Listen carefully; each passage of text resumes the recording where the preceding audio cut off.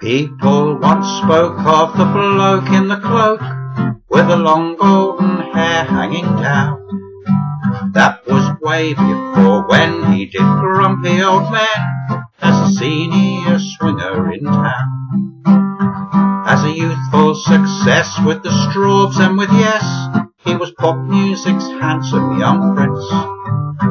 And I've not even spoken of Morning Has Broken, though we've not heard of Cat Stevens since.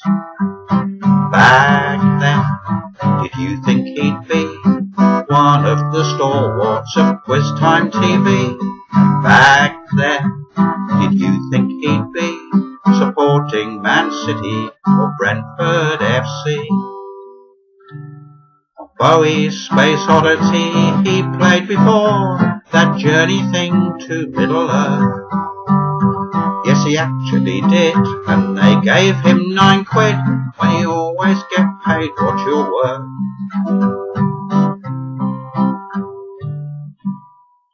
As the wild man of rock with the power to shock, he played 14 wrecks as a guest. And I've heard how he shone working with Elton John, where he was the one overdressed. He was once the John Noakes of the practical jokes. Has he really grown up much since then? Like a cat with 9 lives, or could that be the wives? Reinvents himself now and again. Back then, he'd pull out the stops and had too much street cred for Top of the Pops. Back then, did you think he'd climb to play Ebenezer in our pantomime?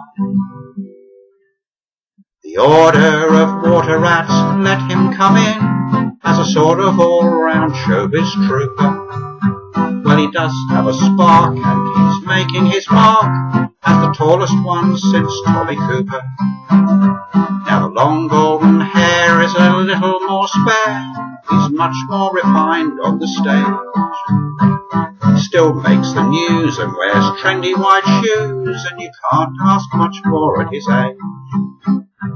So no more police cautions, no fags and no booze. He's worn many different hats. Who'd have thought he'd survive, but he's reached 65 as just not king of rock, but of rats.